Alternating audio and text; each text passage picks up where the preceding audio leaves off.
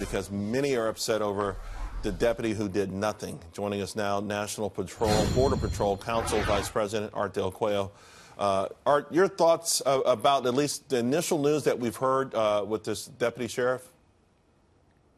Well, you know, that's a little bit outside of my league when it comes to the county sheriffs. But to be honest, unless you've been involved in a shooting, unless you've been there, I would hate anybody to be Monday morning quarterbacking any of that.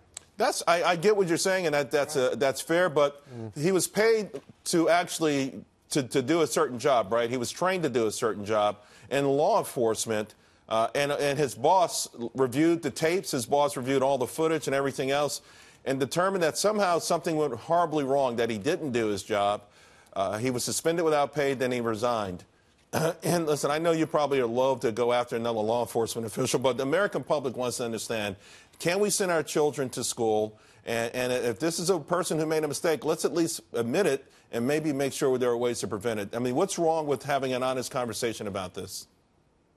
I mean, I don't think there's anything wrong. Honestly, the thing is, there's a lot of things that can go wrong. There's a lot of things that go into the emotions. You can train, but you just never know. But I can tell you one thing, that training and people that are trained are a lot better off than those that aren't. And that's the reality of things. Yeah. Art, I've got a next one for you, because President Trump now has been floating the idea of removing ICE agents from California. Let me share this with you in the audience. Roll tape. We're getting no help from the state of California.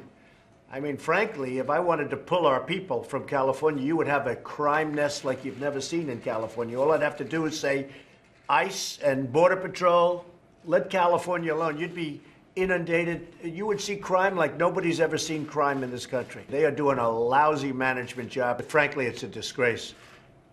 The sanctuary city situation, the protection of these horrible criminals, that if we ever pulled our ICE out, if we ever said, hey, let California alone, let them figure it out for themselves, in 2 months, they'd be begging for us to come back. They would be begging. And you know what? I'm thinking about doing it. All right, Art, potential crime nests. What are your thoughts? You know, it comes down to the sanctuary cities. It's a big deal. And what happens with these sanctuary cities is it creates a magnet for individuals to cross into the country thinking they have an area where they can have as a safe haven.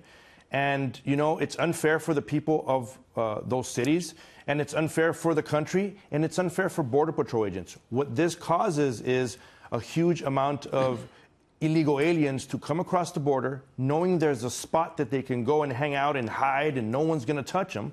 And what that does is potentially it puts agents' lives at risk out there on that border. And of course, that's the reality.